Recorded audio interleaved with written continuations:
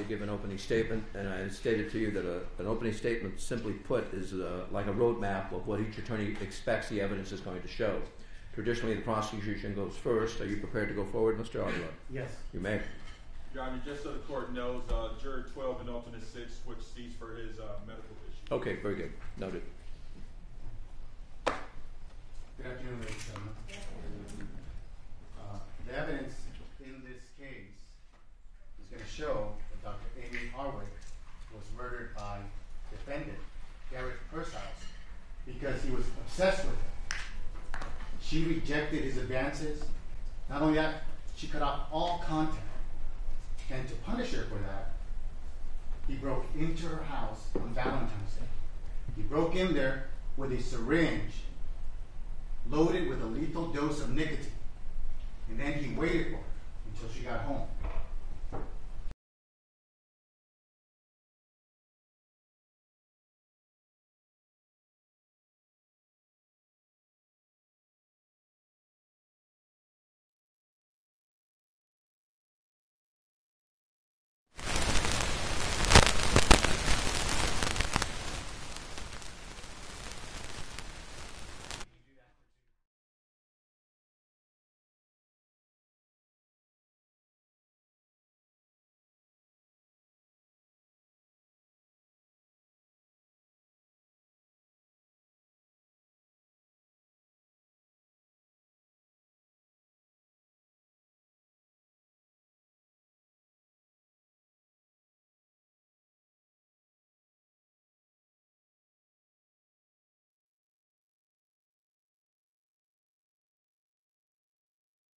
At this time, an opportunity to give an opening statement, and I stated to you that an opening statement, simply put, is like a roadmap of what each attorney expects the evidence is going to show. Traditionally, the prosecution goes first. Are you prepared to go forward, Mr. Aguilar? Yes. You may. Your Honor, just so the court knows, Juror 12 and alternate 6 switched seats for his medical issue. Okay, very good. Noted. Good afternoon, ladies and gentlemen.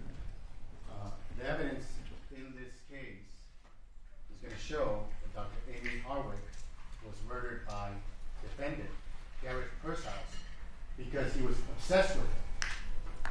She rejected his advances. Not only that, she cut off all contact. And to punish her for that, he broke into her house on Valentine's Day. He broke in there with a syringe loaded with a lethal dose of nicotine. And then he waited for her until she got home. He waited there for hours for her.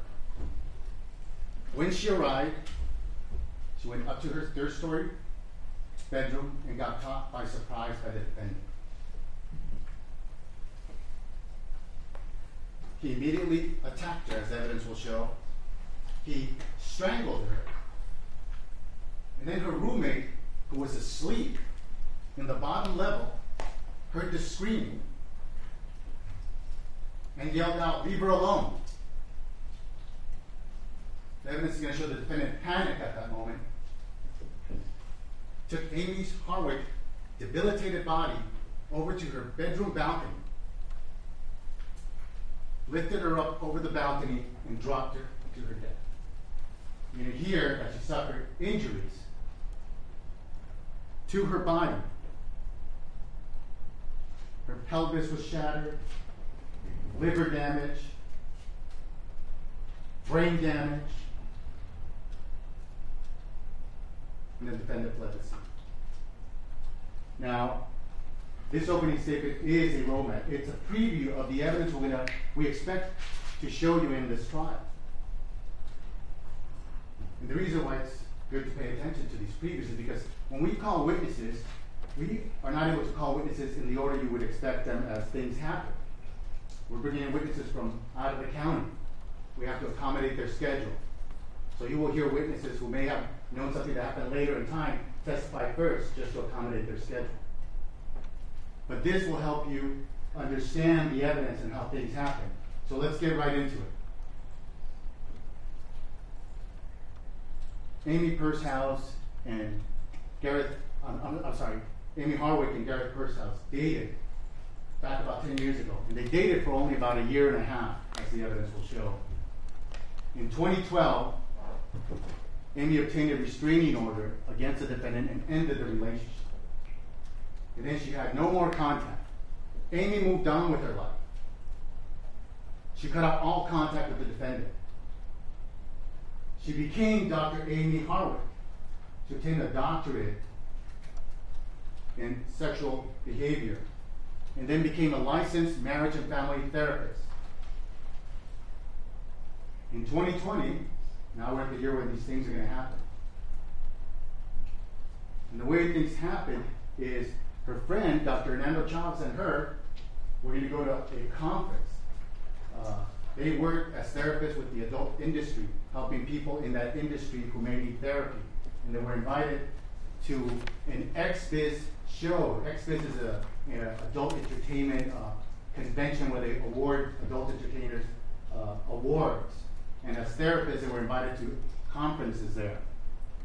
And she went to one on the 14th, and by going to the conference, you get to go to the award show. It's a red carpet show. And both Dr. Chavez and Amie Harwick went there, and they were excited to network there. So you're going to hear from Dr. Hernando Chavez, who's going to tell you what happened on that day. They went to the Marriott Hotel. She'll tell you that Dr. Harwick, Amie Harwick, was excited to be there. But that all changed when the defendant was there. The defendant had been hired to work as a photographer. The defendant's actually a computer programmer, but one of his side jobs is as a photographer. And he was there. Dr. Amie Harwick did not expect that. And Hernando Chavez will tell you that he went to go get drinks for a moment and left Amie by the red carpet, and then he was called back. He said, "You better get back here. There's a commotion happening." And as he got back there, he could see that the defendant was crying, was upset, and he could see that Dr. Amie Harwick was trying to calm him down. And as he got closer, he heard the defendant tell Amie Harwick, "You ruined my life, bitch," referring to their relationship and how it ended. Dr. Harwick tried to appease him. She was embarrassed about the situation, as Dr. Hernando Chavez will tell you. She tried to appease the defendant at that point, who appeared distraught. At some point, Dr. Hernando Chavez said, "Okay, it's time for us to go. We talked to him. We need to go to the red carpet," and was able to take her away. From that point on, her demeanor changed. She was making the best of it. She was putting on a face now. She was taking photographs at the red carpet. She went and sat down at her table for the convention. And she was there, but Hernando Chavez will tell you how her demeanor changed. She was stoic. But as this award ceremony was about to end, the defendant approached her again and asked if he could talk to her. She told Dr. Hernando Chavez, "Let me talk to him," and went a short distance away to talk to him, to try to calm the situation down.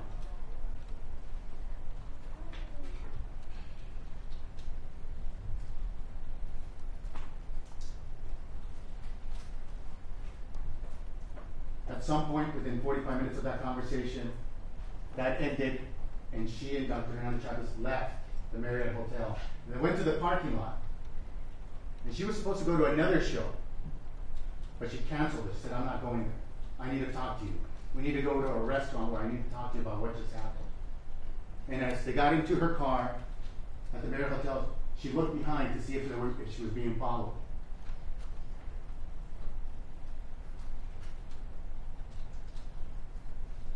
They then go to the restaurant, and Amie tells them about her interaction with the defendant and how she's afraid of him, and how she needs to increase security at her home, how she needs to get pepper spray or something because of the way he's acting. Obsessive. Dr. Hernando Chavez offered to go with her home. She said, "No, it's okay. I'll go home on my own." And then they parted ways. This takes us to the next day. That same morning, Following morning at 3:09 a.m., Dr. Harwick gets to her home and she writes an email to herself. In this email, she documents what just happened with the defendant and her fears of what can happen to her at his hands. She writes, and there's the date, January 17, 2020, at 3:09 a.m. Tonight, I felt very scared. I went to the award show with Hernando. When we arrived, we waited in a very long line to do the red carpet. As we were waiting, I saw Gareth walk by with a camera. Clearly, he was working. I decided to ignore him and just not looking at that direction. I thought maybe he could not notice me.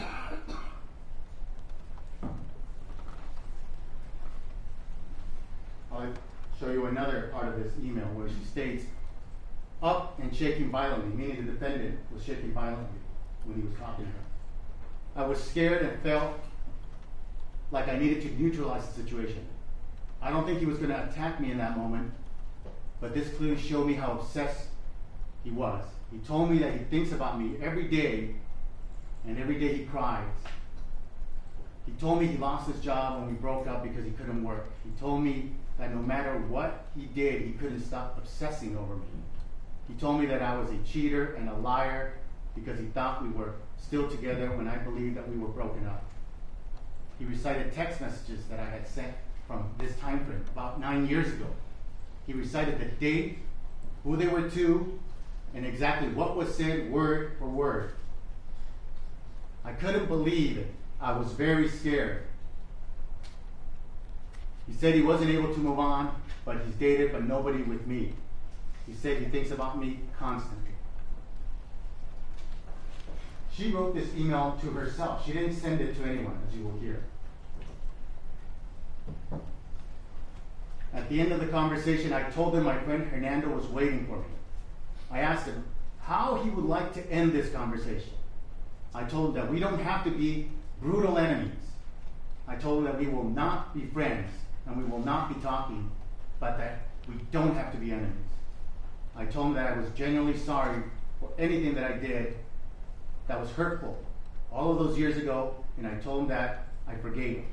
He asked for a hug, and I told him that was not a good idea. He started to cry. Eventually, he walked away. Fernando and I went towards the escalator to go towards the vehicle. So that's an email that she wrote to herself that's brought in for her state of mind, to show you what her state of mind was right after her interaction with the defendant. Well, that same day, the day after the Express Awards show, defendant text messages Amie Harwick.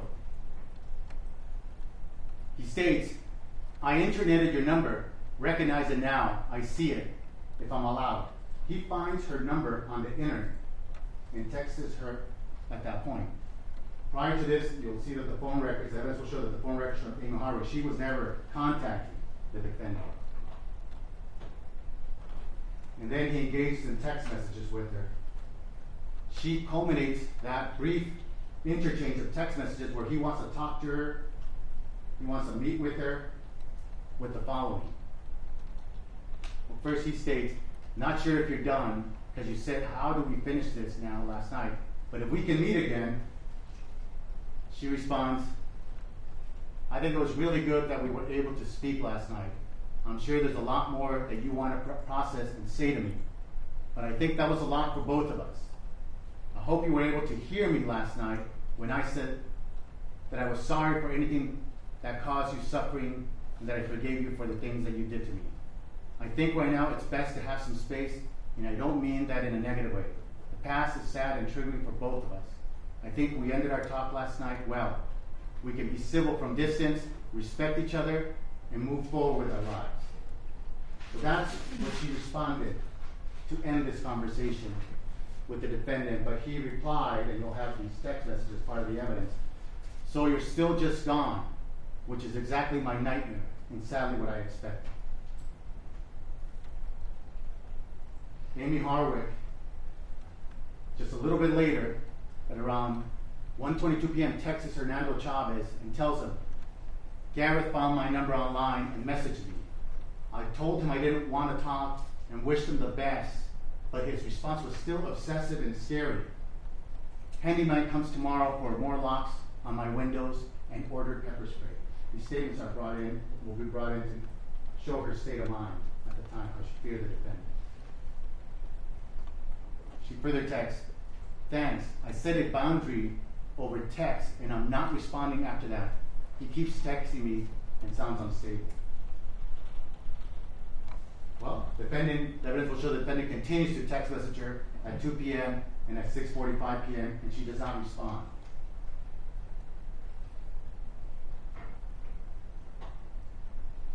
The following day, she text messaged her good friend Robert Koshland and more statements of her state of mind. "I ran into my scariest ex last night of 10 years. He yelled at me in public and then acted really crazy and told me how obsessed with me he was. I tried to de-escalate him. Things he said were very scary. Took safety measures today, but realistically scared for my safety. My anxiety isn't bad now, just realistically thinking something could happen to me." Then you'll hear from Robert Koshland that she got an app where he could follow the location of her phone.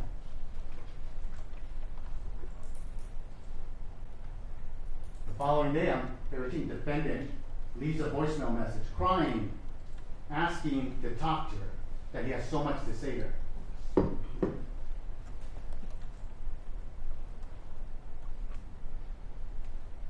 Amie ignores the voicemail message and actually blocks him at that point, so he cannot have any contact with her.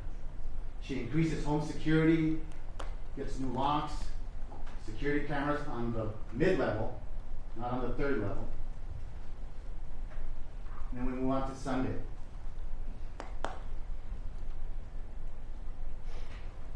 So at this point, she's blocked his number so he can no longer contact her, as evidence will show. She tells her friend Grace Stanley that she is going to get pepper spray. I blocked him through text message, but because his level of obsession, and I definitely don't think I'm in the clear.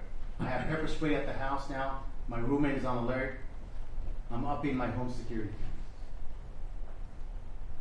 That's her state of mind at that point. She tells her roommate, Michael Herman, about her fears and to be on alert. This is the roommate who will testify and will tell you that his room is on the bottom level. The mid-level is like the living room. The third level is her bedroom.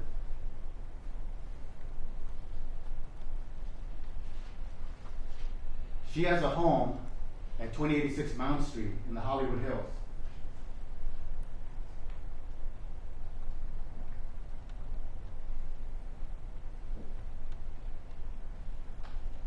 This is a 3D image of what the home looks like. So in this case, you'll be able to know the different levels of the property and where the various rooms are that are going to be relevant in this case. So this will be her back patio, the concrete patio. Her balcony will be on the third level. That will be her bedroom.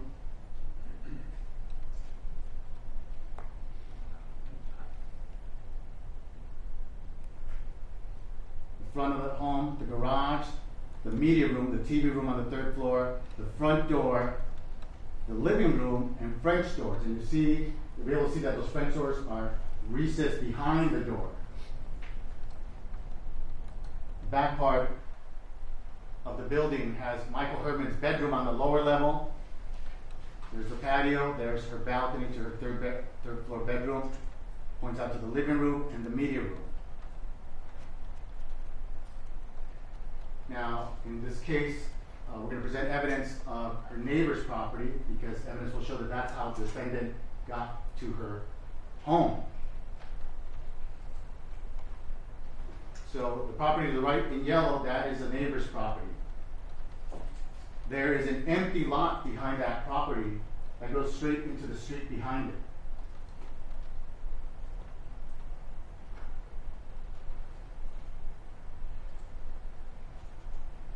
You're going to hear from one of the tenants of that yellow building who lived towards the back. A week before the defendant broke into Amie Harwick's home, she installed 2 ring cameras in the back portion of that building. That's the home with the vacant lot in the back.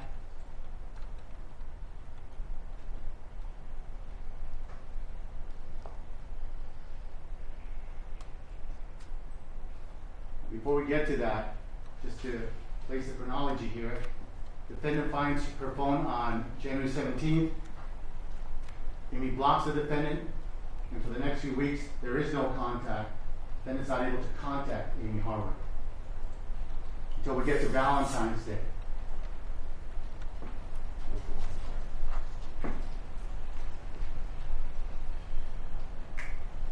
On Valentine's Day, Amie goes out with her girlfriends, and she's going to go out to downtown Los Angeles.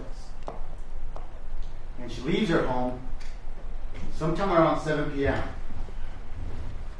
Right around the same time, like around 7:10 p.m., the defendant is texting Natasha Polson. You're going to hear from Natasha Polson, who will provide copies of her text messages in which she's having conversations with the defendant. And the defendant's texting her about, oh, that's totally fine, busy woman, I'm good, just also trying to get everything under the sun. So this is at 7:10 p.m. on the date of murder, or the date he's going to break into her home. The defendant's residence is in Playa del Rey, about 51 miles from Amie Harwick's home. Amie Harwick's home in the Hollywood Hills on Mount Street is 286. The vacant lot is right behind 2078 Mount Street. That's what the back of that lot looks like. So the next video is, we're going to present it in evidence. It's to show you what those 2 locations look like. Amie's home and the neighbor's home, and the location of the ring cameras.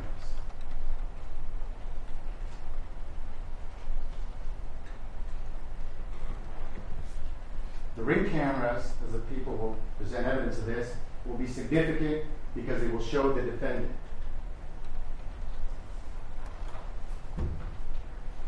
And in the videos that we expect to be shown to you, the defendant will be wearing gloves.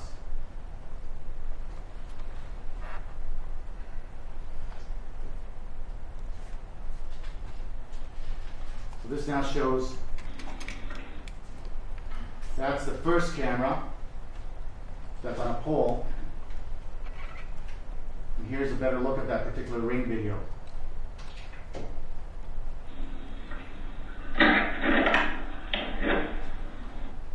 You also hear evidence that when you pull down a ring camera down for several seconds, it shuts off and then it resets itself again. Second camera, just a few feet ahead. And the time of these, when this is being done on the camera, is going to show at 8:52 p.m.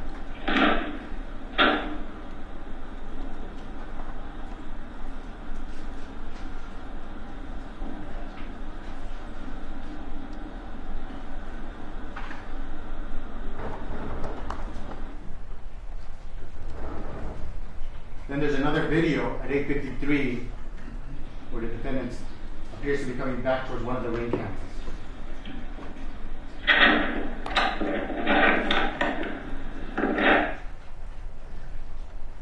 At this point, Michael Herman is in his bedroom on the bottom level. He is asleep, tired. And around this time, after 8:53 p.m., past 9 p.m., he hears what sounds to him like someone dropping a dish or something breaking. He's going to tell you that he thought Amie was at home and that she had dropped something. So he didn't think much of it.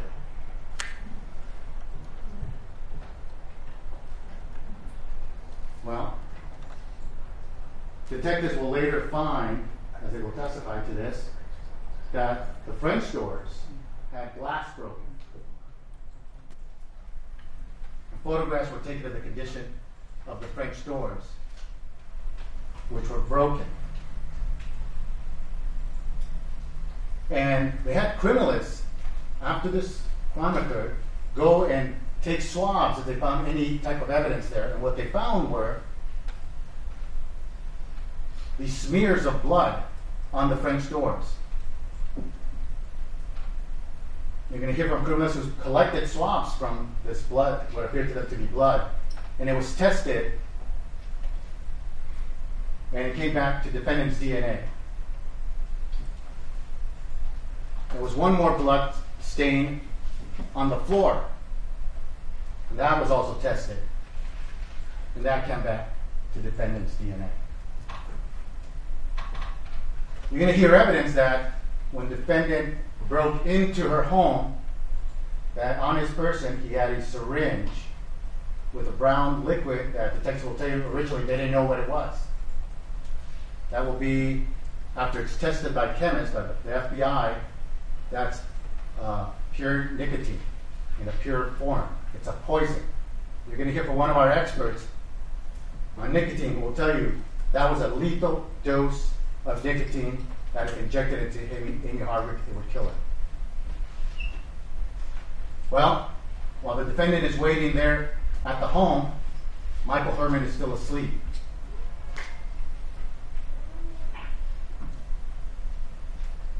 I want to show you what the upper level of this home looks like.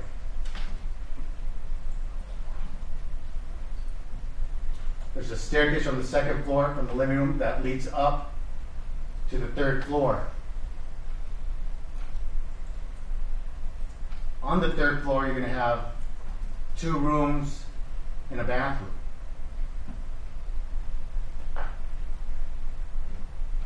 Towards the bottom of this, what's shown here, you're going to have the TV room, otherwise known as the media room. Then you're going to have a bathroom and a hallway in between that room and Amie Harwick's bedroom. And then you're going to have the balcony, and over to the left is her walk-in closet. So Amie is with her friends at this time. She's enjoying her evening, but then she's going to leave her friends at about 12:30 a.m. You're going to hear from her friends in this case. And she arrives home and parks her car in her driveway and sends a text message at 1:02 a.m. to Sarah Rollins. Send me the pics on the green couch, which she sends at 2:05 a.m. Amie Harwick will not get to see this text message, as evidence will show. So after sending that text at 1:02 a.m., Amie Harwick makes her way into her home. But as evidence will show, even officers who appeared at the scene when they were there that night missed the damage to the French doors. It wasn't readily visible as you go in through that front door. At that time, at around 1:02 a.m. that night, Amie Harwick, when she entered her bedroom, was 38 years old. Defendant Gareth Pursehouse was 41 years old. She was 5'5". Defendant was 6'4". She weighed about 118 pounds, and he weighed about 230 pounds. So there is no video of what happened on that third floor, but the circumstantial evidence that we will present in this case will show you that her jacket was found in that media room. The necklace she wore that night was broken and in the corner of that media room. That Michael Herman will testify that he woke up to her screaming and to her being thrown down to the ground, or what sounded to him like someone was being thrown down to the ground. From the staircase, he yelled out, "Hey motherfucker, leave her alone." He didn't know what was happening. He's going to tell you that he didn't know if someone had a gun or what did they have. And that in a panic, and he wanted to go get help. And he ran to the side of the home to go get help. He actually jumped over the gate that was locked and cut himself. And about 1:08 a.m.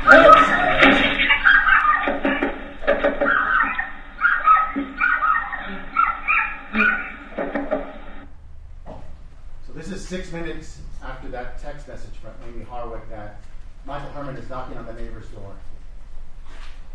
You're going to hear, and I apologize for having to show you these photographs, but this is some of the coroner is going to testify regarding some of these injuries. That Amie Harwick sustained injuries consistent with manual strangulation, which was also a contributing factor to her death. She also had assaultive injuries on her neck, particularly strap muscle, hemorrhage, are consistent with manual strangulation. Injuries of her extremities, particularly her fingers and hands, are consistent with the combination of defense and assault-type wounds, suggestive of an altercation. Also, in that hallway between the media room and her bedroom, the first officers that arrived found what appeared to them to be a pool of urine.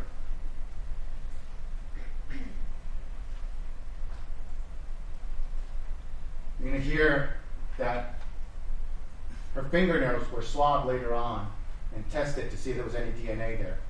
And DNA came back to this defendant, Gareth Pursehouse, as you will hear in this case.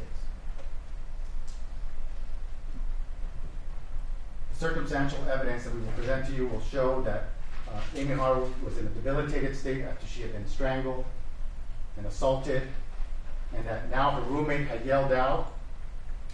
And at this point, the evidence will show the defendant panicked, dragged her body to the balcony, opened the door with whatever blood he had on his gloves from having hit Amie Harwick, took her to the balcony and threw her body over that 3-story balcony. The evidence will also show that a syringe was dropped right there at that balcony.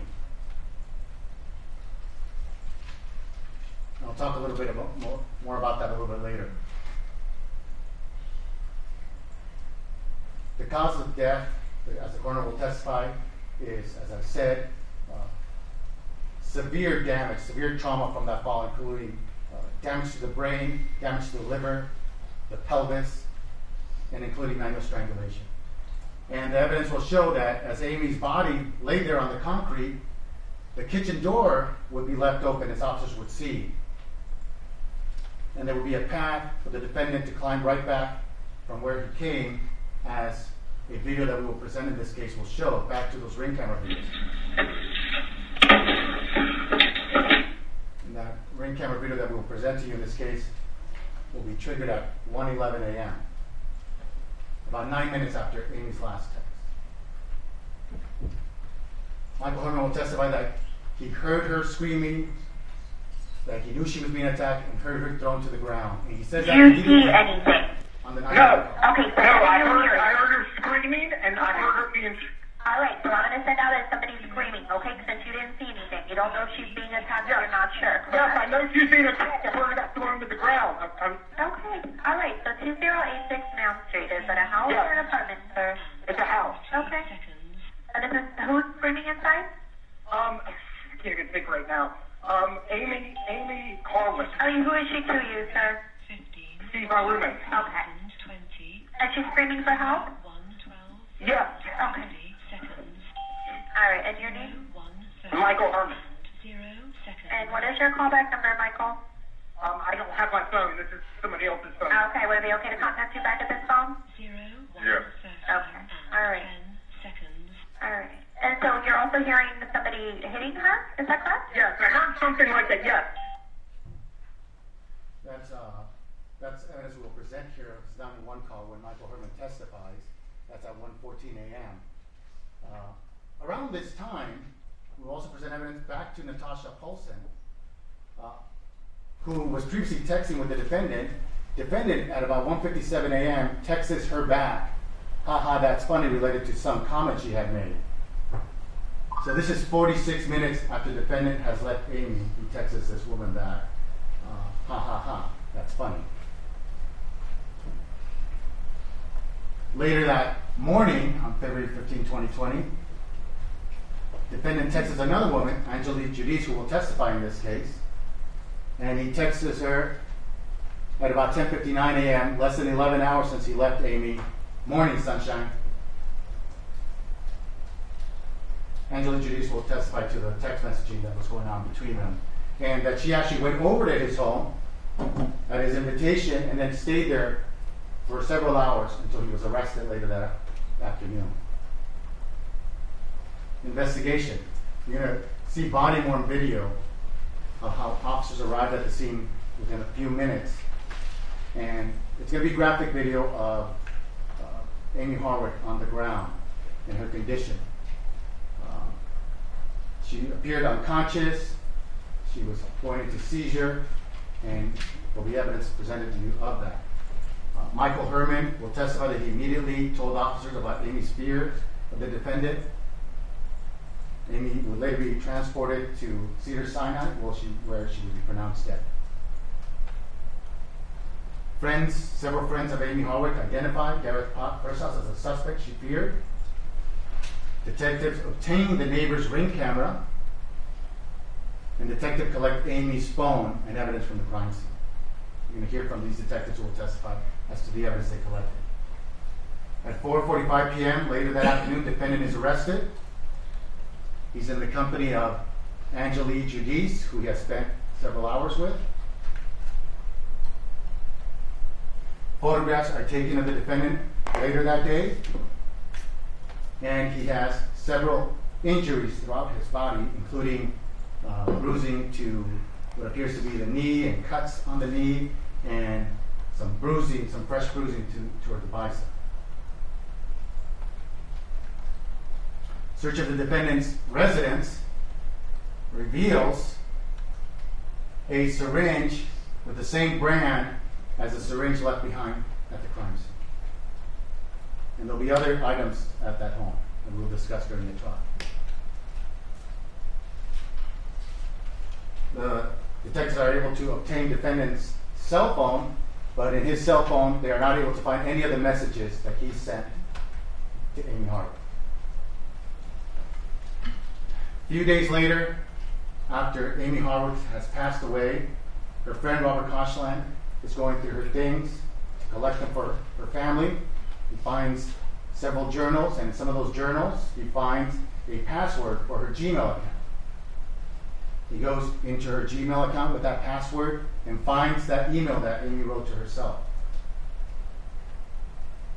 And there's one last paragraph that we will present to you from that letter, which states, "I'm pretty nervous." This is the end of her letter. "I'm pretty nervous that I'm more on his radar now. It terrifies me that he has been obsessed with me for 9 years.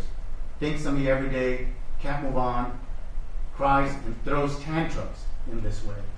He is and focused on harming me. However, I'm hoping that this interaction and the listening and giving him time may cause neutralization in his anger towards me." This is back on January 17, 2020.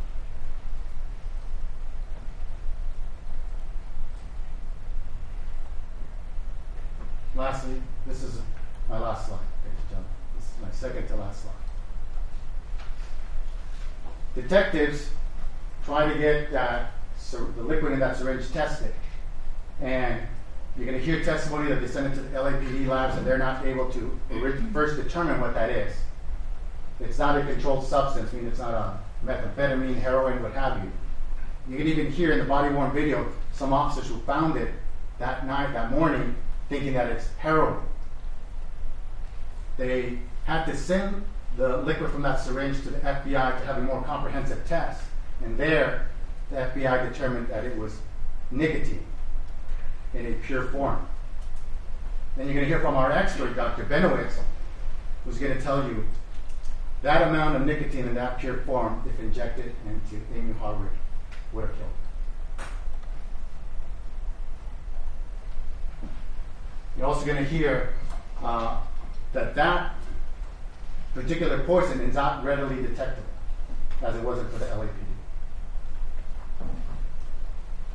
At the end of this case, I want you to hear all the evidence of this case and everything the defense has to say. At the end of this case, the people are going to ask you to come back with a verdict of guilty as to the residential burglary, the murder of Amie Harwick, and the special circumstance of laying in wait during the commission of this murder. Thank you. All right, thank you, Counsel. Mr. Franzo. Your Honor, we have 10 seconds for a quick movement through. Sure. Still family.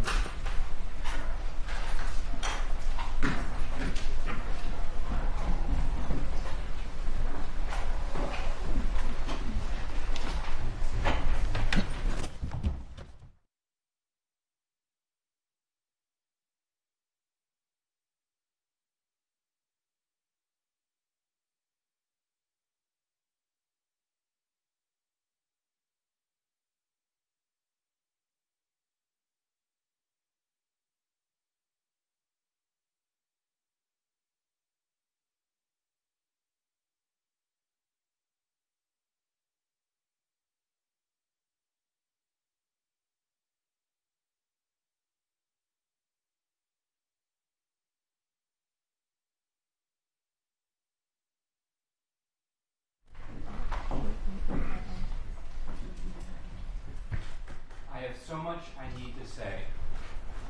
Please give me a chance to just say it. So I could have just said it. Please. Please. Can we meet again? It feels the same as when I wrote you. That long list of what I would miss about you and heard nothing back. Just reaching out into the darkness, trying to stop falling. I wish I could do something more, but reaching out to you is a crippling action that I had actually contemplated over the past few months. Just to say to you the word help. Admitting to you how hurt I am is so embarrassing and painful, which demolishes me even more. Please don't vanish on me. Please, please, don't let me go through that again. Please call me. These are the messages that Gareth Pursehouse sends Amie Harwick after unexpectedly running into her after having not seen her for nearly 8 years.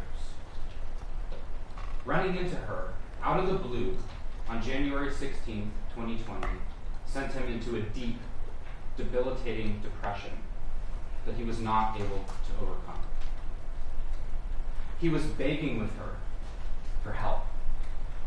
He was begging and pleading with her for a chance to talk to her.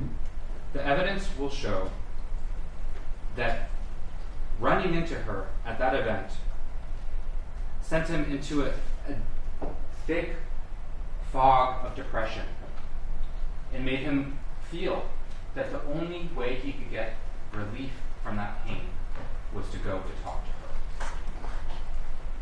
her. The ultimate answer that you, ladies and gentlemen, are asked, the ultimate question that you will be asked to answer is what Gareth Pursehouse intended to do when he broke into her house on the 14th of February in 2020. The evidence will show that he was reacting from within this fog of depression and that he was going to talk to her. That his only intention that night was to speak to her. The evidence will show that he never intended on killing her. The evidence will show that he is not guilty of first-degree premeditated murder, and he is not guilty of the special circumstance of lying in wait. Amie Harwick and Gareth Pursehouse had a romantic relationship from 2009. This began in 2009. They lived together for a little over a year until sometime in 2011. When they split up, Gareth Pursehouse was never the same. Losing Amie Harwick sent him into a debilitating, crushing depression. It made it hard for him to function. He even lost a job that he had at the time because of that. The heartbreak that he suffered changed him. He tried to move past it, but he couldn't. He tried to move alongside it by seeking release through exercise, travel, dating other women, but those were only temporary respites. Those didn't work. He distanced himself from other people. He wouldn't let himself become emotionally vulnerable with other women.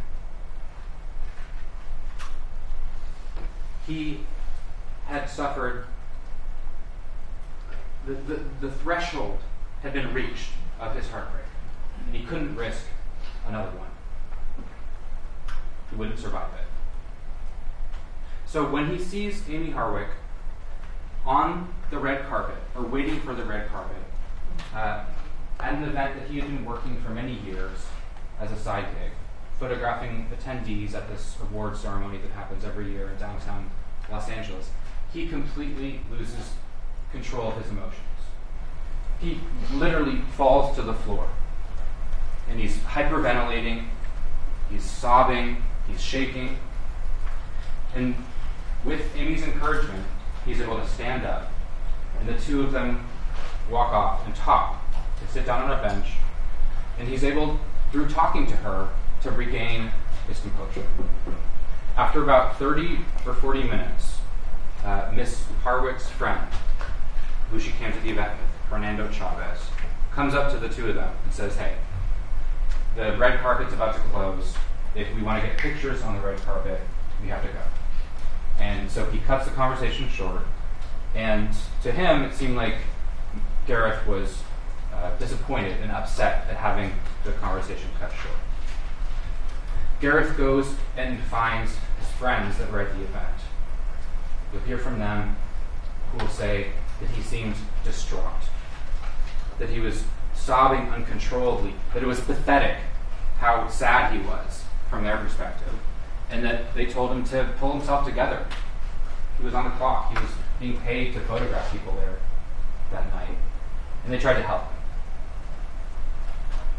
Later that night, Gareth walks up to the table that Fernando Chavez and Amie Harwick were seated at during the program of the event. He kneels down and he whispers, "Can we talk again tonight?" Amie says, okay. Shortly thereafter, the two of them go back and sit back down on the bench and talk again, a second time.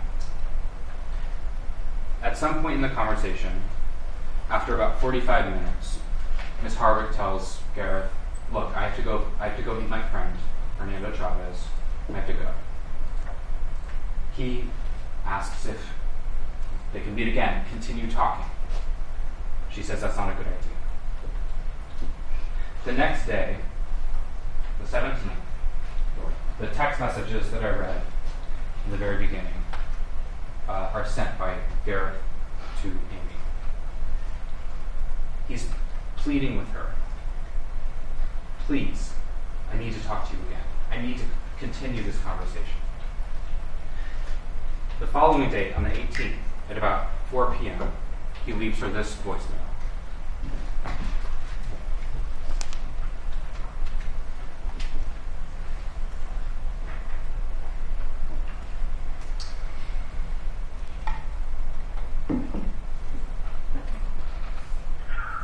I have so much I need to say.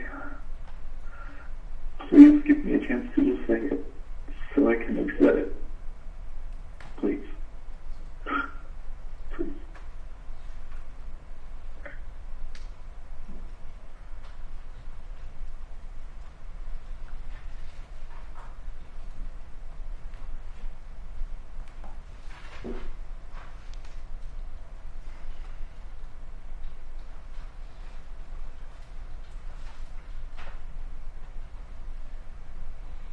Ms. Harwick didn't respond to his pleas for help.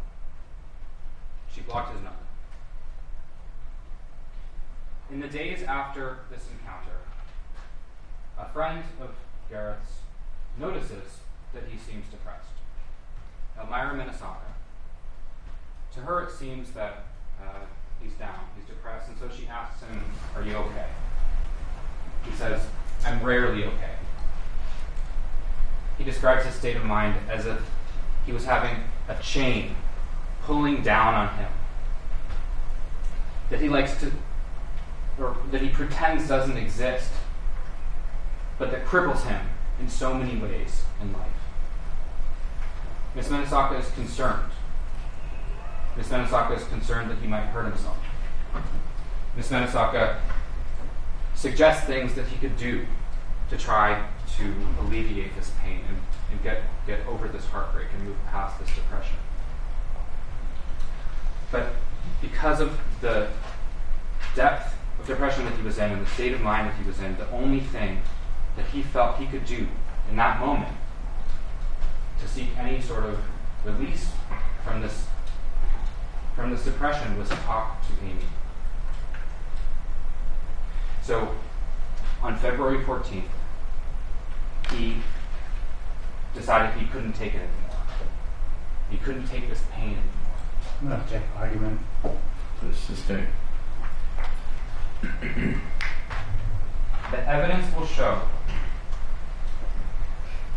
and circumstantial evidence text messages, voicemails, observations from other people will show that Gareth felt he couldn't continue living with this pain, and that he needed to finish the conversation that had been interrupted at the XBiz Awards, and that he needed to have this conversation that he so desperately and so kind of sadly begged her for.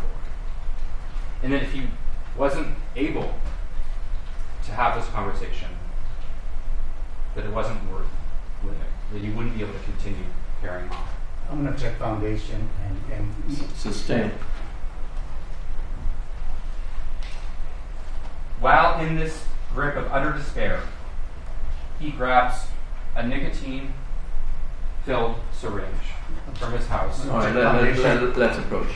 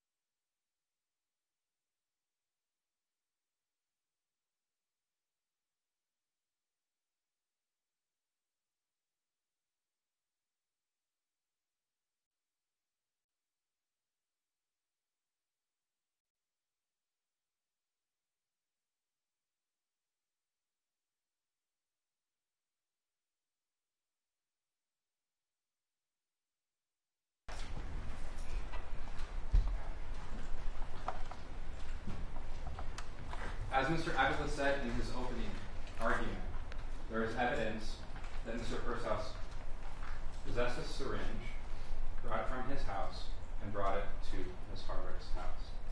You will hear testimony from the officers who searched the house that they found it on the balcony, and they found it still with its cap on and still with liquid inside. One reason, this is a piece of circumstantial evidence that you will hear a lot about later on in this trial, that now is not the time to get into. But this is a piece of circumstantial evidence. One reasonable inference of him bringing the syringe to her house and inside of her house is that he intended to kill her. Another reasonable inference is that he brought it intending to kill himself. The circumstantial evidence, the messages he sent, the voicemail he left, the observations of other people at the XBiz Awards, the observations of Ms. Minnesota, will show that he was in a depressed state of mind. Now, he breaks into her house in this state of mind, and he is waiting there for hours so that he can have this conversation. When Miss Harwick comes home, there's a struggle. As Mr. Ario said, Michael Herman is her housemate. He lives in a room that's on the ground floor. It has a door out to the balcony. And he wakes up to a scream. He wakes up to what he thinks is Amie Harwick screaming. At first, he thinks it's the kind of scream that you would make when you see like a mouse or a cockroach or something. But then he realizes, no, she's continuing to scream. So he gets out of bed and he walks over, or goes over to the foot of the stairs, and he shouts up once, "Amie!" He continues to hear sounds. So he goes into his room and looks for his keys and his phone, which he can't find. He's continuing to hear sounds from above, and he goes back to the foot of the stairs, and he shouts up in the upward direction, up towards her room on the top floor, "Hey, motherfucker!" And then he runs out through the patio, around the side of the house, through the front courtyard area. And because he couldn't find his keys and his phone, he has to climb up and over this wrought iron fence. He goes and he knocks on neighbors' doors, trying to get help, but no one opens their doors. He eventually sees a stranger walking down the street, and he asks the stranger to use his phone. The stranger calls 911, and the police arrive. 2 officers arrive after a brief discussion with Mr. Herman. The 3 of them climb up and over the wrought iron fence. They go back down the side of the house, and when they round the corner into the patio area, they see Miss Harwick. She's face down. She's non-responsive, gravely injured, but still alive. She's beneath the balcony, which is a little over, the floor of the balcony is a little over 20 feet above the patio where Miss Harwick was found. And, they take Miss Harwick to Cedars-Sinai, where doctors try to save her life and are unsuccessful. And she tragically passes away that night. You're going to hear from Dr. Scott Luzzi, who performed the autopsy. And he's going to testify that he formed an opinion as to the cause of death. And that the cause of death that he opined, based on his autopsy, was blunt force trauma to the head and torso. That he also found evidence of manual strangulation, and he also found evidence of an altercation with injuries consistent with defensive and assaultive wounds. You're also going to hear from forensic scientist Bob Malik. He is a accident reconstructionist, and he's going to testify that he performed a fall analysis, that he used what's called finite analysis to look at the possible ways in which Miss Harwick could have arrived in the location that she was at. He's going to talk about the investigation that he did of the scene. He's going to talk about all of the video, photographs, and documents that he reviewed of the police investigation. He's going to talk about how one can use mathematical equations and scientific principles based on physics and biomechanics to look at the parameters of where someone came to rest and look at their center of mass and their location and orientation and relationship to the things that are in that space, such as, in this case, the balcony, the awning, the house, to identify the possible starting points that could have resulted in her place of rest. And you're going to hear from Mr. Malik that he was able to exclude a number of scenarios, and he was able to identify a number of possible scenarios, 2 of which are likely.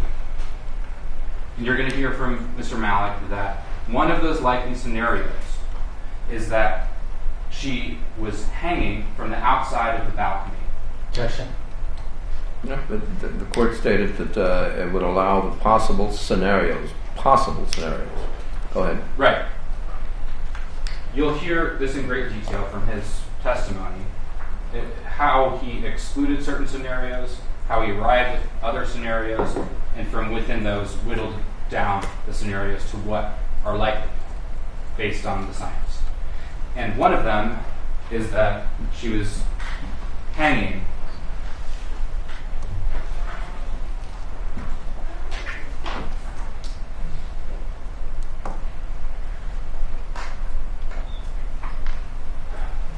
apologies for the quality. You'll see still images using these mannequin dummies like this, and then you also see a video representation that corresponds with the calculations and analysis that we did. And you'll see you'll hear from him and explain the foundation and basis for this, but he'll explain how one of the likely scenarios is that she was gripping the balcony railing with either 1 or 2 feet, using the awning to brace her weight, and fell from that position. You're also going to see a photograph of damage to the awning.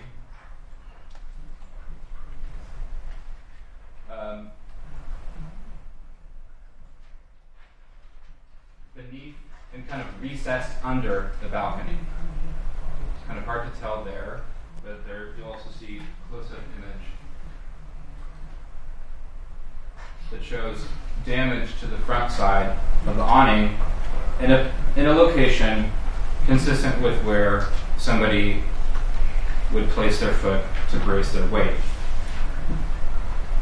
You're also going to see in this trial this photograph, a photo shoot she did where she's posing here on the balcony. And this is not shown for purposes of the clothing she's wearing or anything like that. But you'll see that she had a certain comfort level with the balcony railing. You'll hear that she was an athletic, acrobatic person, and that for years she was a dancer.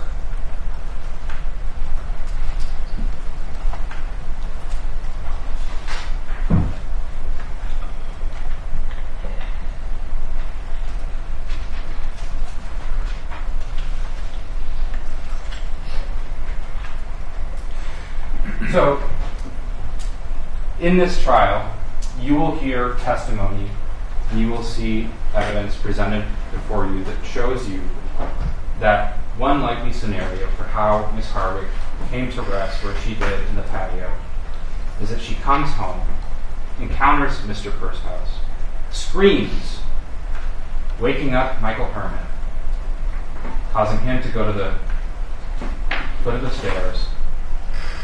He shouts up at them. Upon hearing him shouting up, a struggle occurs between Ms. Harwick and Mr. Pursehouse. In a panic, she runs through her bedroom to her balcony, climbs up and over the railing, attempts to lower herself or climb down, and is unsuccessful and falls. The evidence will show that, yes, Gareth Pursehouse was waiting in her home. He broke into her home. Had he not been there, she wouldn't have died that night. That is not in dispute. He set a chain of actions into motion that led to her death. But the evidence will show that he never intended on killing her. At the end of this trial, the defense is going to ask you to convict him of a crime that fits the circumstances and facts of this case. But the evidence will show that he is not guilty of first-degree premeditated murder, and that he is not guilty of the special circumstance of lying in wait. Thank you. All right, thank you, counsel. Are you prepared to call your first witness, counsel? Yes. You may. We'll call Rebecca Kimball. All right.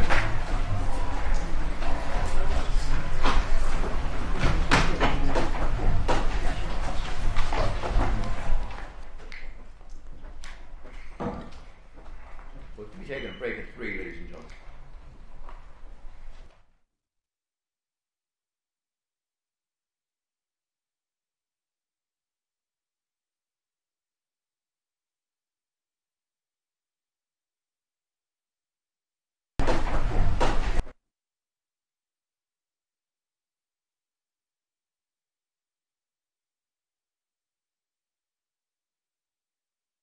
Oh, here. Oh, here.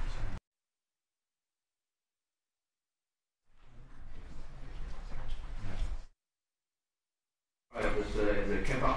Yes. Yes, if you could raise your right hand, face the gentleman here. Oh, here. You solemnly state that the testimony you're about to give and the cause now pending before this court shall be the truth, the whole truth, and nothing but the truth, so help you God? Yes.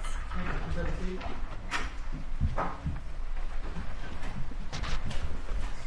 Please state and spell both your first and last name. Rebecca Kimbach, REBECCA, KIEMBOCK. Thank you. How old are you, Ms. Kimball? 30 years old. I want to draw your attention back to the date of February 14th, 2020. Prior to that date, did you live at 2078 Mountain Street in the Hollywood Hills? Yes. You're going to have here an aerial photograph depicting 2086 Mountain Street and 2078 Mountain Street. This is Mark People's next in order, number one. Number one, photograph, right? Yeah. Yes, all right, Mark. See that aerial photograph there? Yes. You see what it says, 2078 on Mountain Street? Yes. Does that depict where you used to live back then in 2020? Correct. And what part of the building did you live in? I lived on the lower level, on the left side. So 2078 right there, just down the stairs. And what was behind where you lived? What was behind your property? An empty lot. You want to have here a photograph of what appears to be an empty lot. This we mark people's next in order, number two. Yes. Looking here at people's number two, can you tell us what is shown there? That is the empty lot, and through the gate up more brambles up to where I used to live. And the bottom part of this photograph appears to show some concrete. Is that the street? I'm assuming so. I never went down there. But the lot is empty from your home all the way down to where that concrete area is. Yes.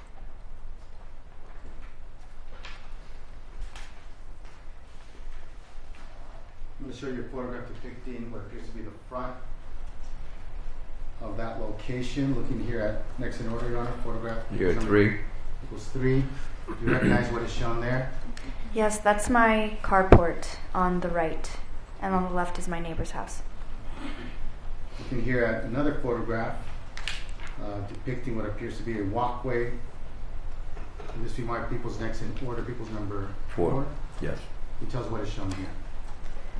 This is the side of the house, and if you follow down the stairs on the left, you get to my front door, and that door up the stairs there is the shared laundry room. So what I'm pointing to right now on this photograph, right in the middle, appears to be a door, like French door style. What would that be? That's the laundry room. And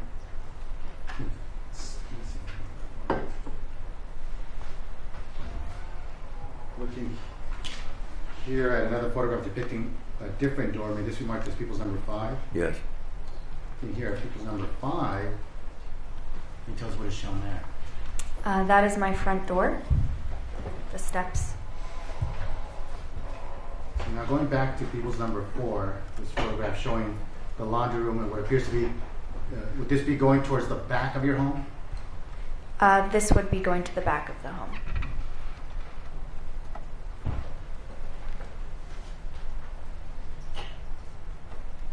Looking at people's another photograph showing it's a photograph of that walkway going more towards the back. And this we mark people's next in order, number 6. Yes. Looking at people's 6, can you tell us what is shown there? That is the stairs and gate that leads to my front door.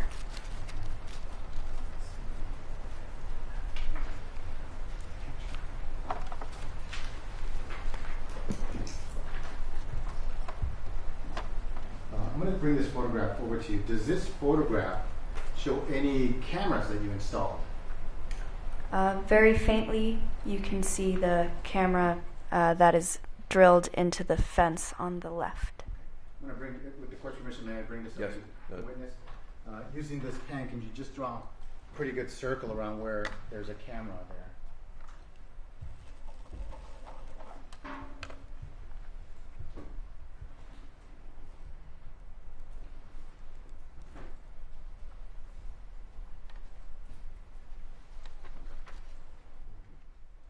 That's on people 6. People 6. I'm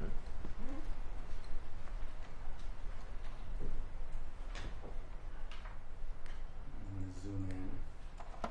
Looking at people 6, did you draw a circle? Something that appears to be on the wood fence to the left? Yes. And can you tell the jury, what is that? That is a Ring camera. And prior to February 15, 2020, about how much time before that date approximately did you install that Ring camera? 1 week. And how many Ring cameras did you install? 3. Looking here at another photograph showing another location towards the back of your building, I just remark people's next in order, people's number 7. 7.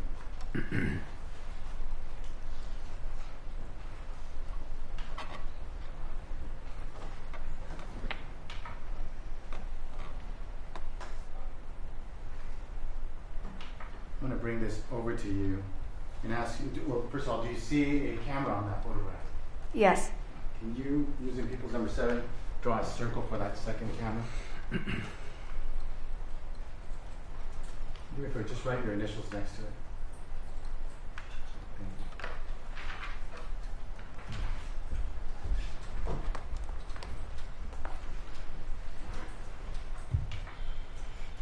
For the record, Your Honor, she's on people's number 7. She's drawn a circle and her initials. What appears to be some kind of wood beam. Is that correct? Yes. And were all your cameras installed about a week before February 15, 2020? Yes, they were all installed the same day. And on February 15, 2020, where were you? I was in Joshua Tree. And were you with anyone in particular? I was with my ex-boyfriend. And while you were there on February 15, 2020, did something happen? Yes, I received several calls from my landlord at around 7:30 on February 15th. And who's your landlord? Damian Montano.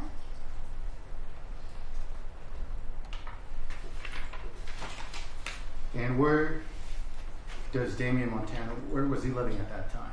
He lived above me, upstairs. So did he live closer to the street, Mount Street? Yes. And so what did he tell you? On the 15th, he called me and asked me if my cameras caught anything. He didn't specify. Objection, hearsay. Well, let me just state: is based on what he asked you? Did you undertake subsequent conduct? Is that what you're introducing it for? Yes. Did you undertake subsequent conduct after he asked you that question? Did you do something as a result of that question? As a result of yes. Yes. Yes. Okay. The overruled court will allow. And what did you do?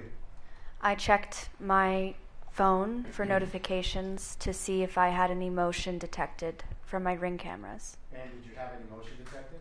Yes. And about how many videos did you have that showed that something had triggered your cameras? 4 videos, 4 notifications I received. And now, are these notifications timestamped? Yes, they are. And to your knowledge, when you installed the Ring cameras, did you verify whether the timestamp was accurate? Yes. And how did you do that? A friend and myself, we tested the cameras and spoke through them to see just how quickly I could hear, just to see the accuracy. And did it appear that the timestamp was accurate? Yes. And Your Honor, I have in my hand a DVD labeled 2078 Mound Street, 4 videos, date February 14, 2020 and February 15, 2020. May this be marked people's next in order. You're at 8.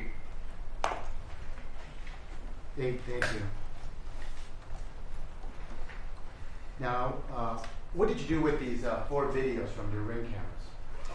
I emailed them to the police that were at my house when I returned from Joshua Tree. At about what time did you return from Joshua Tree to your home? I believe it was around 11:30 or so, and I emailed at 2:45 around then. When you say 11:30, you mean 11:30 in the morning on February 15th? Yes. And then later on, you said at 2:45 you emailed them to detectives? Yes. And why did you do that? Because they were requesting the videos. Now I'm going to show you one of the video clips. The first one labeled 2051, meaning 851, and ask you if you recognize what's depicted here. Let me switch.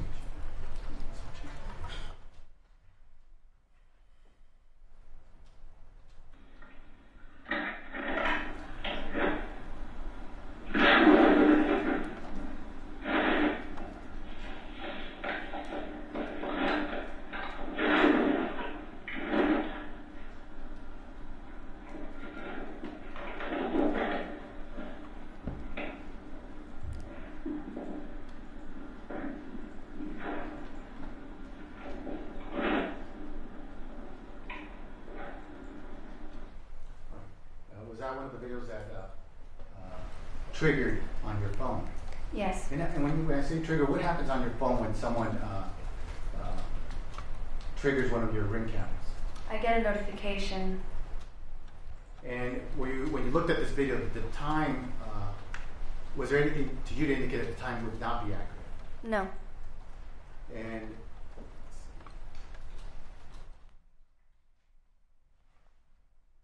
looking at another video with the title 205242, meaning 8:52 p.m.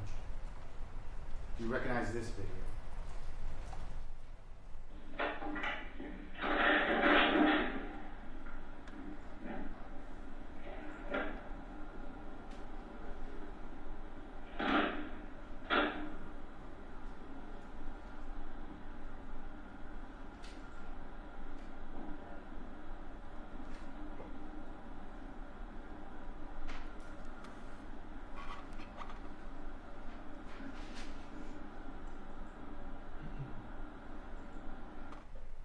Do you recognize that video? Yes. How so? It was also another notification I received. And as far as these ring cameras, what happens? Have you ever done that? What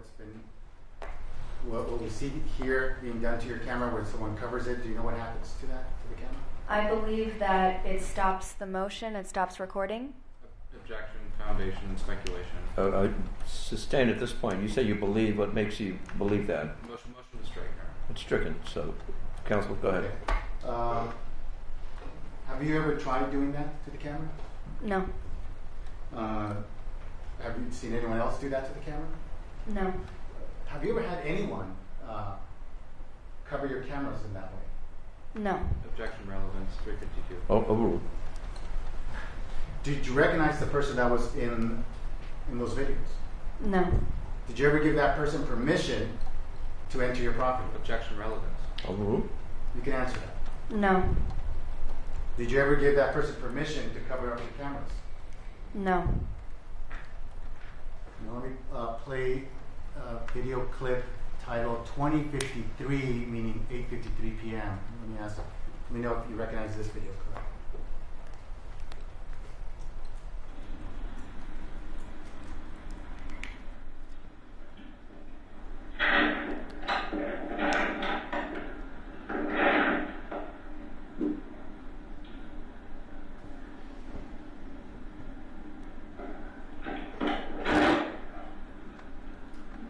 See the timestamp there at the bottom?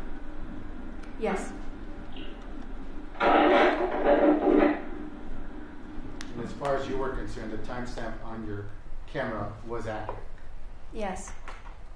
And how do you know that? Based on previous tests of the cameras. How would you test the camera? When I first installed them, my friend and I spoke to each other through the camera and my phone. It was as though we were FaceTiming. It was exact. Let me play the final video clip, which is titled 0111, meaning 1:11 in the morning.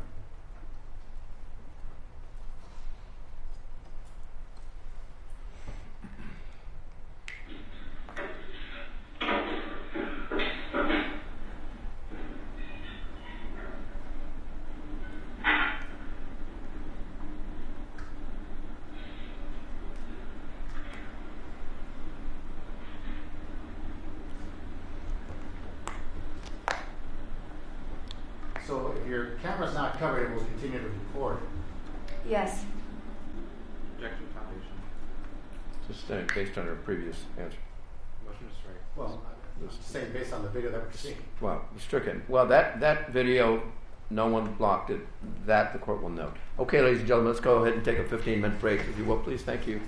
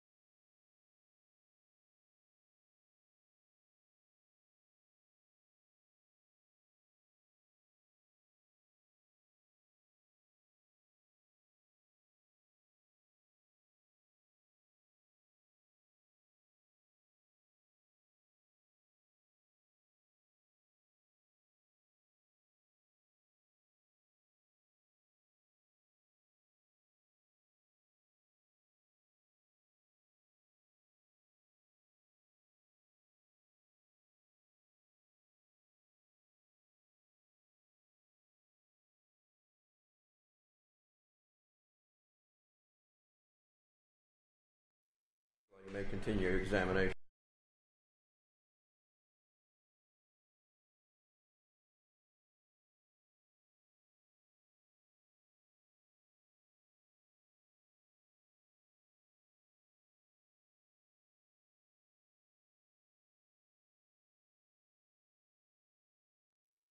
You may continue your examination. I have no further questions. All right, cross-examination. Who's doing it here? No one, Your Honor. We have no questions. No questions. Thank you, ma'am. You may step down, please. You may call your next witness. Yeah, so people call Dr. Hernando Chavez this time. All right.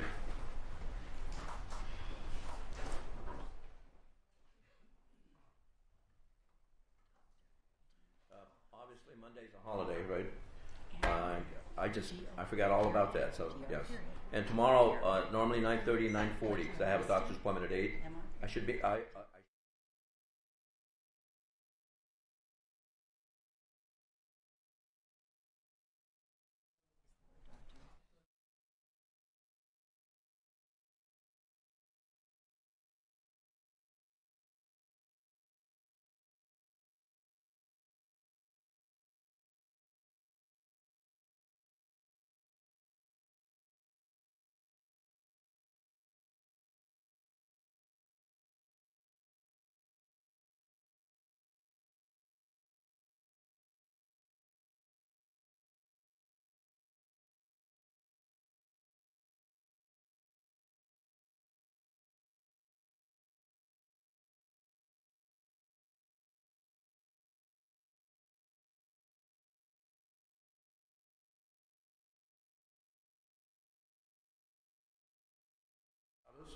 You could approach the witness stand down here, please. I'll ask you to face my clerk. Raise your right hand, please. You solemnly state that the testimony you're about to give and the cause now pending before this court shall be the truth, the whole truth, and nothing but the truth, so help you God? Yes, I do. Thank you. Please have a seat.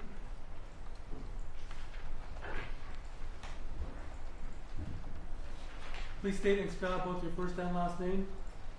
My name is Hernando Chavez, HERNANDOCHAVES.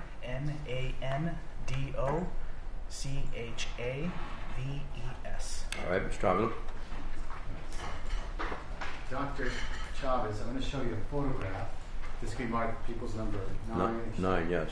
Photograph of a woman. You see that there? Yes. Do you recognize who's depicted in that photograph? Yes, I do. And who is that? That's Dr. Amie Harwick. And what was Dr. Amie Harwick to you? She was a friend and colleague. And prior to 2020, how long had you known her? We've known each other approximately 10 years. How did you meet? We met in a professional capacity initially. She had reached out to me because she was a newer therapist, and I was a therapist who had a practice and a supervisor and sort of established in Los Angeles. So she reached out for networking purposes. Did you and her go to the same school? Yes, we did, but at different times. And did she obtain a doctorate at that particular school? She did, yes. All right, doctor, just keep your voice up a little. I want all the jurors to hear, if you would. Sure. Speak into the microphone, if you would. As to the last question, Your Honor, objection hearsay. Well, which is? The, Let me look at the question here. I'll overrule. Answer stands. And did you obtain your doctorate from the same school? Yes, I did. And was a doctorate in what? Human sexuality. And did Ms. Harwick, to your knowledge, also obtain her doctorate in that particular field? Yes, she did. You mentioned that she was a therapist. Yes. What type of therapist was she? She was a licensed marriage and family therapist. What does that mean? objection foundation. Overrule. Hearsay. What type of therapist are you? I'm a licensed marriage and family therapist. Tell the jury what does that mean? Licensed therapists are overseen by the Board of Behavioral Sciences in California, where they make sure that those who are within their organization of being licensed have the education, training, and experience to obtain a license, and therefore for the public be seen as licensed therapists. I'm going to ask you to speak a little louder so the jurors back here can hear you. Sure.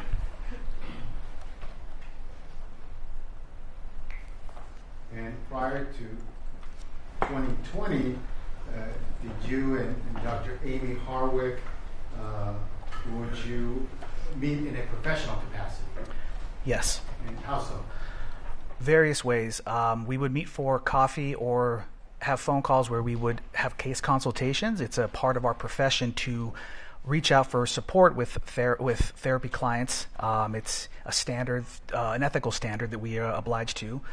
We would also go to conferences together, attend workshops together, and events that were related to our license and our CE units, which are necessary for us to renew licensure.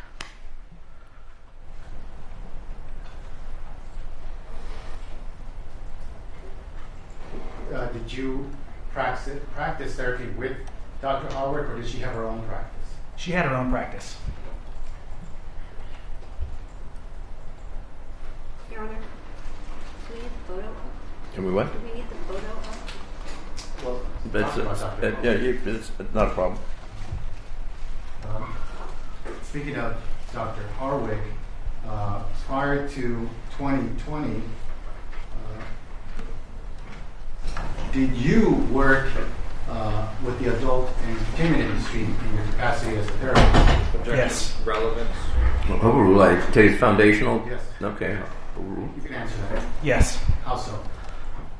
I would do advocacy work within the adult industry, both political advocacy and mental health advocacy. What does that mean, mental health advocacy? To try and bring resources to the adult industry community, which for as a marginalized community, they oftentimes don't have support systems that are in place for to meet their needs. And was there any particular group that you belonged to back in 2020 that would do something like that? One of the main mental health supports right now in the adult industry is called Pineapple Support.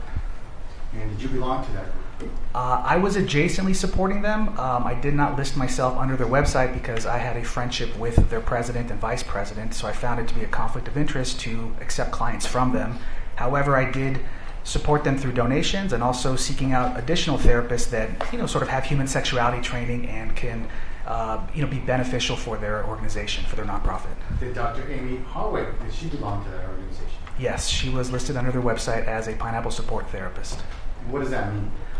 It's a therapist that has been vetted by the organization to make sure that it meets the needs of having sex education, human sexuality training, and a affirmative view of the adult industry so that they aren't, clients aren't exposed to people who may be judgmental or harmful to these clients.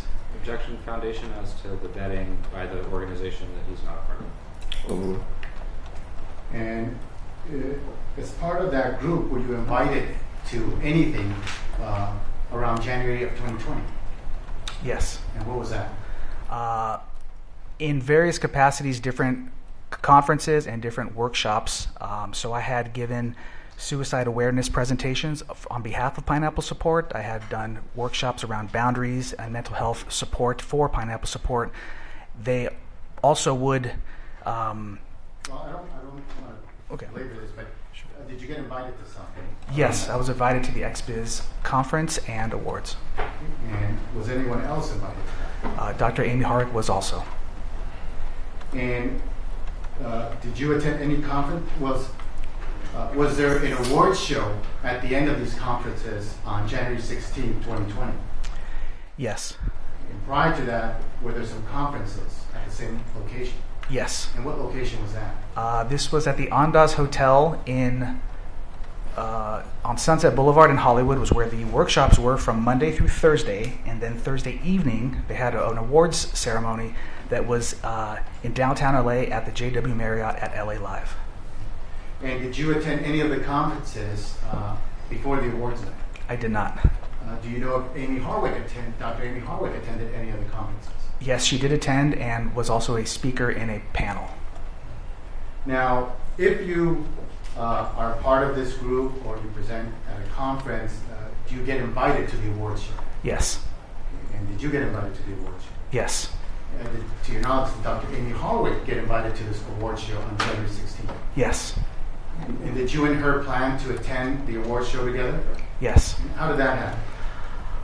Our initial plan was to meet up together, and she would drive us to downtown LA. We both lived near Hollywood.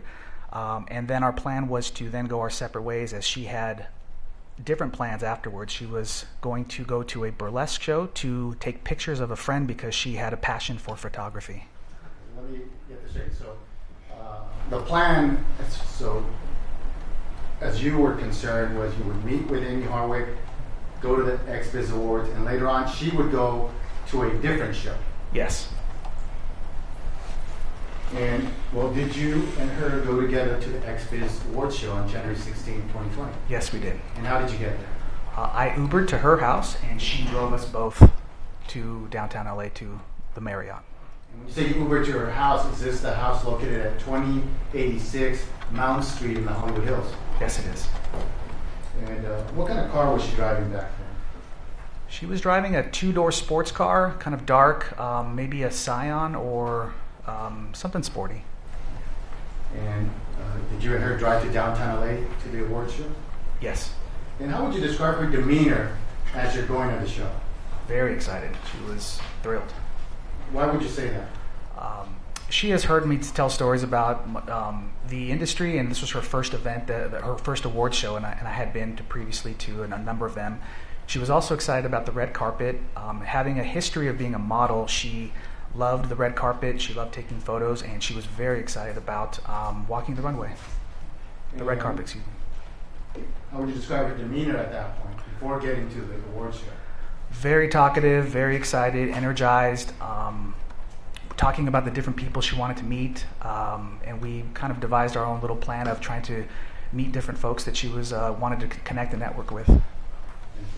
You're going to have another document that has 7 pages, all photographs.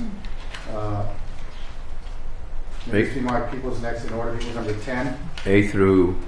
Pages 1 through. Well, we'll make them A letters. It'll be 10. People's 10. A through. If I could just have one moment. Yes.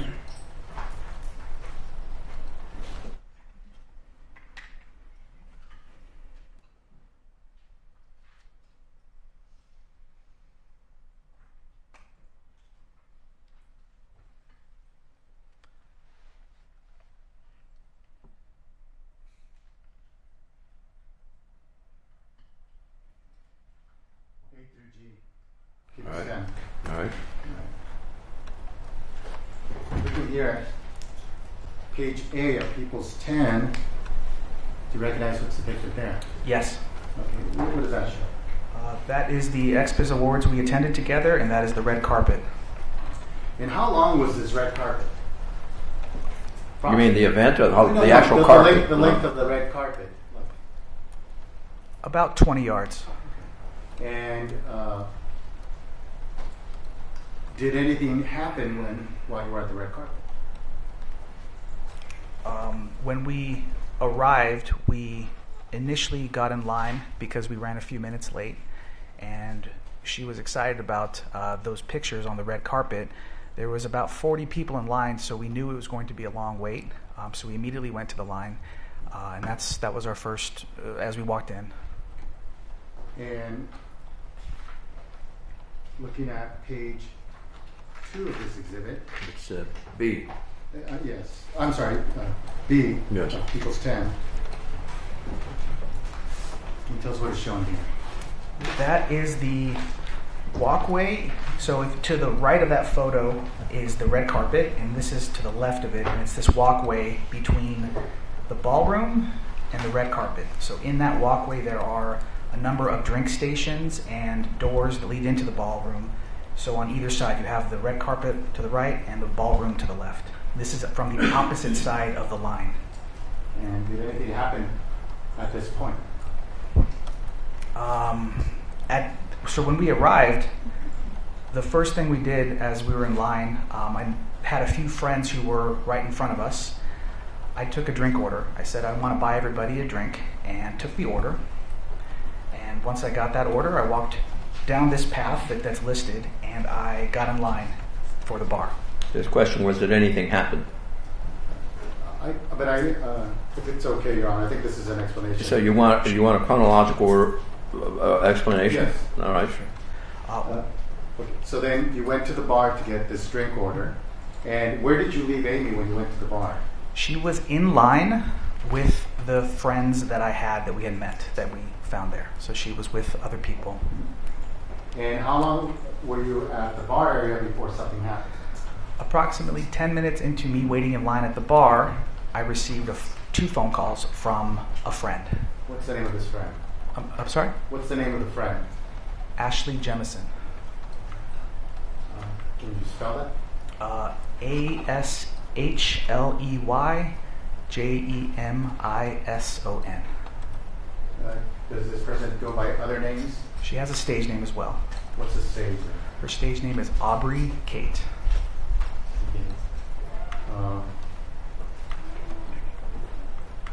And what happened at this point? The first phone call, when she called, I couldn't hear. It was a lot of loud commotion. It was chaotic. So I couldn't understand, and I hung up. And then 30 seconds later, I received another phone call from her as well. And all I could hear amongst the chaos or the sounds that were sort of the loud sounds was, "Get the F over here." What did you do?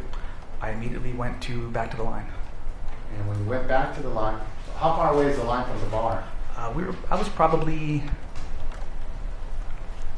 25 yards away from that portion of where they were at in the line. Once you went back to your original location, what did you see?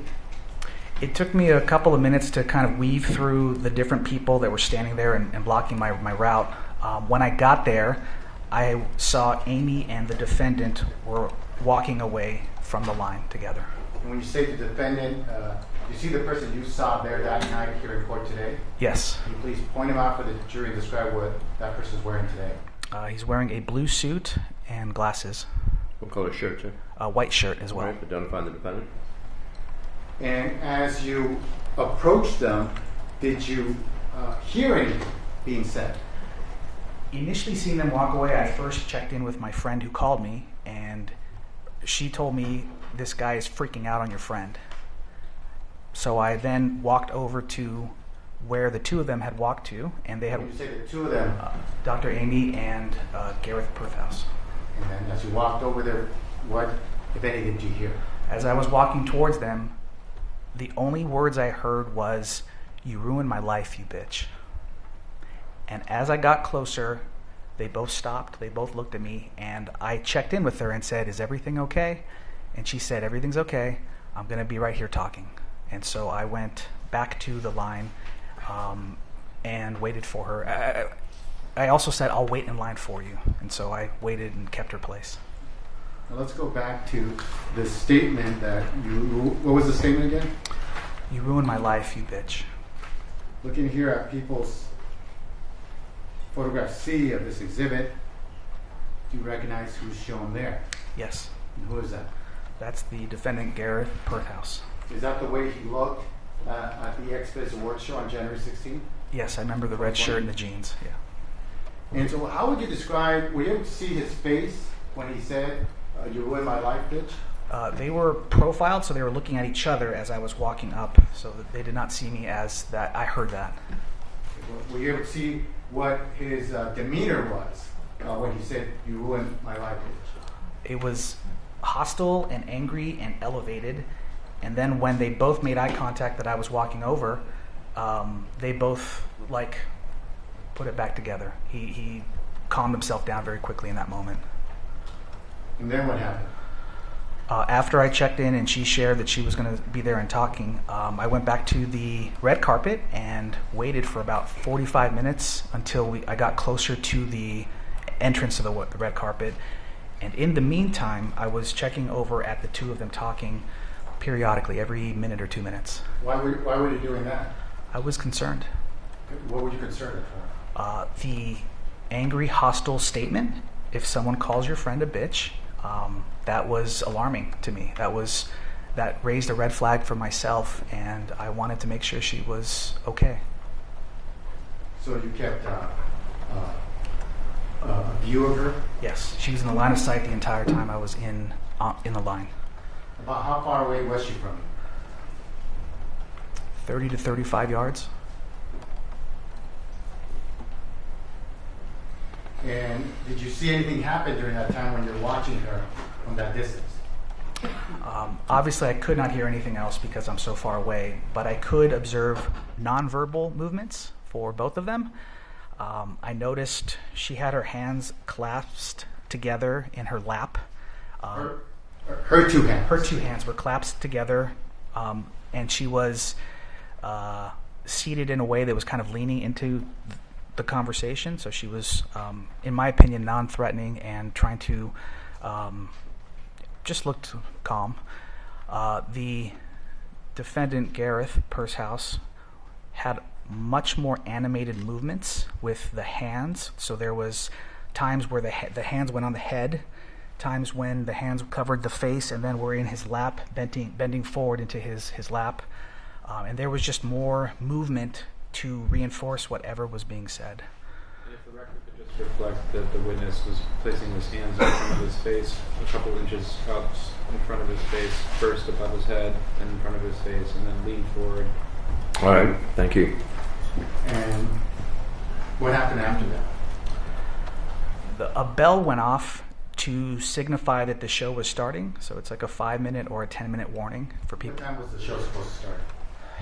It's supposed to start, I think, at 8 o'clock, but they ran late, so it was probably closer to 9. And what did you do once the bell rang? Once the bell rang and I was very close to the red carpet, I just made the decision to walk over there and intervene and let her know, hey, the red carpet's about to close. This is your last chance. So I did walk up to them, and I interjected and said, the red carpet is about to close. Do you want to come do your pictures? I've been waiting in line this whole time. And she said, yeah, just give me a second. And then I moved away to give them their space, and went back to the line, and then she came over about 2 minutes later. And before she came over 2 minutes later, about approximately how long had she been talking to the defendant before that? About 45 minutes. Yeah. And how would you describe her demeanor once she left the defendant and met up with you? Totally changed. What does that mean? She went from initially coming into the show excited, talkative, enthusiastic, full of energy, as we all typically know her if you're in her life. And when she walked up to me, she was almost like a ghost. She was very stoic. I keep thinking back to the word that felt right, and it felt like she was on autopilot. She was just coasting and moving through the motions of walking and taking pictures and talking, but... Objection narration at this point, Your Honor. All right, that'll stand. Counsel, your next question. Yes. Was she able to take pictures on the red carpet? She did, yes. Looking here at people's photograph D, you recognize what's shown here? Yes. What is that? That is Dr. Amie on the red carpet. And it appears that she's smiling in the photograph. Is that correct? Yes. When she wasn't taking photographs, did she appear happy? No. Why would you say that? It felt fake. It would be like me smiling right now. I don't feel like smiling, but I could if I needed to. and that's what I picked up from her, a fake expression to get through the pictures and the evening. And so after she took pictures at the red carpet, what happened after that? She moved along the red carpet. I also took photos as well of her, and I was kind of with her the entire way. Then we moved to our seats as we had a table that we were going to be sitting at. Looking at photograph E, do you recognize what's shown there? Yes, this is the ballroom at the Marriott where the awards were held. And so would you have a table in this area? Yes, we had 2 seats at the table right in front of the picture. Looking at photograph F, do you recognize what's shown here? Yes. Can you tell us what is shown here? That is myself and Dr. Amie seated together at the table taking a photo. Is this a selfie? Or someone took this photo? It might be a selfie. Yeah, it looks like my arm. And so how would you describe her demeanor at the time now that she's at the table? Loss of energy, unenthusiastic,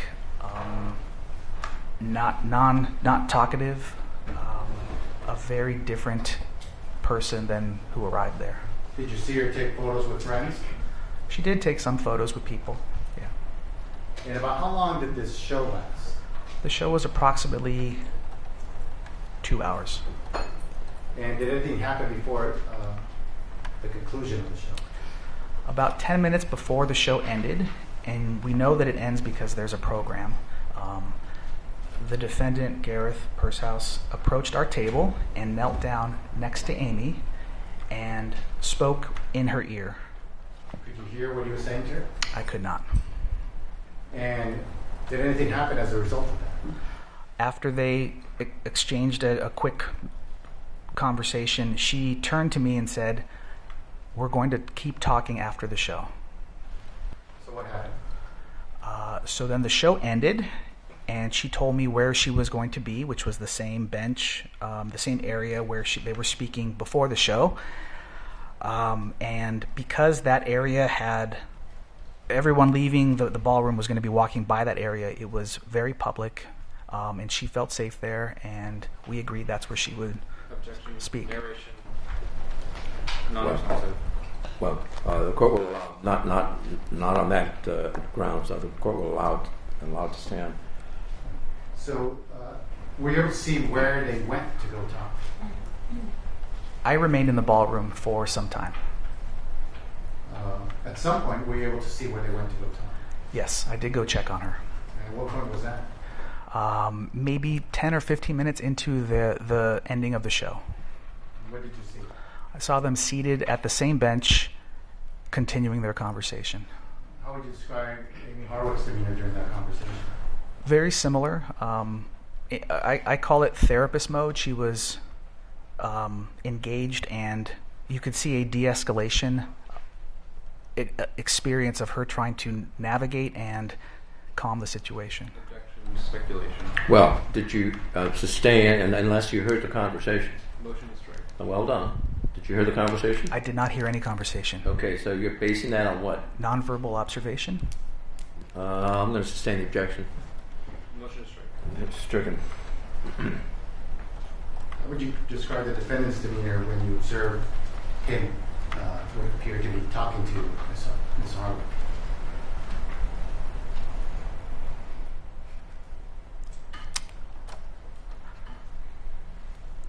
You know, in that moment, I just checked to make sure they were seated there, and then went back to and left. So I didn't take a lot of time to see the nonverbal of their conversations outside of the two of them talking and leaning into each other. And the location where they were talking, was there traffic around it, people traffic? A lot of traffic and a lot of people walking by there. Why would you say that? It was, to leave the ballroom, you'd have to take this corridor to the escalator that would take you downstairs to the lobby area. So everyone had to go through the escalator. Or they could walk a lot farther and go down the elevator. So you had to walk by them. And at some point, did you go talk to Amie Harwick while she was talking to the defendant? We exchanged text messages, so I didn't approach the two of them. I only sent messages to check in and ask how you're doing. Are you okay? And she would respond, we're still talking, or I'm okay. How much time did that go on? Probably about 30 minutes after the show ended. Most people had already left, so I moved out towards the area that they were at. And I grabbed a chair and I sat down and just was in the line of sight, just kind of waiting and watching. Just to be clear, you said 30 minutes. Were you referring to how long the second conversation took? From the end of the show till the time I moved out to sit down in that outside area where they were talking was about 30 minutes. Okay, thank you. And so now you're seated watching Dr. Harwick and the defendant talk. Yes. And how long does that go on? Probably for another 20 minutes. And so you're able to see her? Yes. And after 20 minutes, what happens?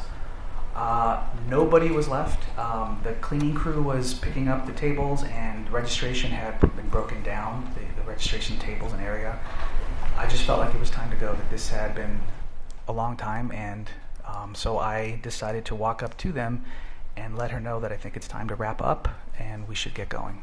About what time was this, approximately? About midnight. And so did you do that? Yes.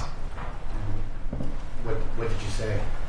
Just like that, I think it's time for you two to wrap up. We should be getting going, and gave them another couple of minutes to wind down and wrap up their conversation, and then the two of them stood up, and then her and I proceeded to walk towards to the escalator and then go downstairs to her car. This would be the parking lot? There's a parking structure that underneath the hotel, yes. And did you make it to that car? Yes, we did. We arrived at her car. And on the way there, did anything happen? She didn't want to talk. And what does that mean, she didn't want to talk? I was just asking how did things go, what was that all about, and she didn't really want to speak. She was in a hurried rush to get to the car. And so did you rush to the car? We did. And we didn't stop anywhere, talk to anyone, we just went directly to the car. And when you got to the car, did anything happen? Once we sat down in the car, she had this big sigh, and she then told me who it was. Because originally she had just said it's an ex. And then she shared with me which ex it was. And in that moment, we talked about, she mentioned, I'm not going to this burlesque show any longer.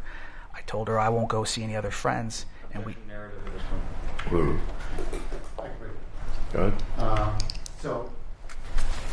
It was overruled. Sorry. It was, yeah. So we decided to go to a diner to talk. And before leaving the parking lot to go to the diner, did anything happen? Did she express anything at that point? She was scared and worried she was going to be followed. How do you know that? She told me. And both her and I both looked in the side mirrors and turned our heads to make sure no one was following us outside of the parking structure. Did she indicate to you who she feared would follow her? Yes. What did she say? Gareth. And where did you go after that? We got on the freeway and we went to a diner in Burbank called Bob's Big Boy. I think a lot of people recognize that. Around what time is this when you get to the Bob's diner, Bob's Big Boy? Approximately 12:30 a.m. While at the diner, does she tell you anything related to her fear that night? She told me the story of the interaction, of what they talked about, and her fear and her being afraid. Can you tell us what she told you in regards to her fear? She told me that she was scared, that she had long felt fear regarding this ex. Yeah. And did she tell you that whether anything from that particular night caused her fear? Because she had shared that they had not spoken for a number of years, this brought up a wave of fear. And a big part... Let me stop you there.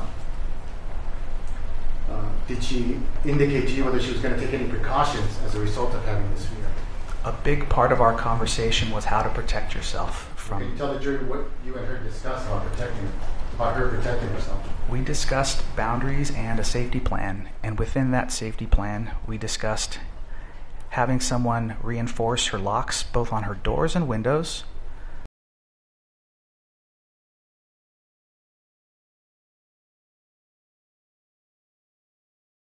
We discussed her getting mace or pepper spray. We discussed her getting a taser and also the possibility of her purchasing a gun for protection. So she expressed to you that she felt those things were necessary to protect herself? Yes. And protect herself from who? From Gareth Pursehouse. And how long were you at the diner with her talking about this? About 2 hours. We left around 2:30 a.m. How did you feel about her telling you this, that she wants to get a pepper spray, a gun, and all that? Objection relevance? Interesting. How was her demeanor when she's telling you? Her demeanor? Yes. When she's telling you, she's thinking about getting pepper spray, taser gun, a gun. Very different than the Amie I knew. The Amie I knew had a lot of confidence and empowerment and strength, and she was frail and fragile and scared and worried. How long were you there at the Bob's People? Approximately 2 hours. And after that, what happened? After that, we wrapped up our meal. She dropped me off at home, but as we were leaving, I offered to stay with her if she would like me to stay at her house with her. Why did you do that? I was concerned and fearful for her. She was obviously scared and frightened, but also we're having these incredibly deep and painful conversations around safety plans and protecting herself. So I wanted to offer that, and I felt the protective instinct of that coming up for myself. And so when you offered that, what did she tell you? She told me she feels comfortable because she has a male roommate at her home, and there wasn't a need for me to stay over. And so did she drop you off at home? She dropped me off at my home, and then she went home. And we exchanged text messages when she arrived. And sometime after that, did you and her start exchanging other types of text messages? The next day, she sent me a few messages following up with both our conversation and also updates. I'll show you People's Exhibit 10, photograph G.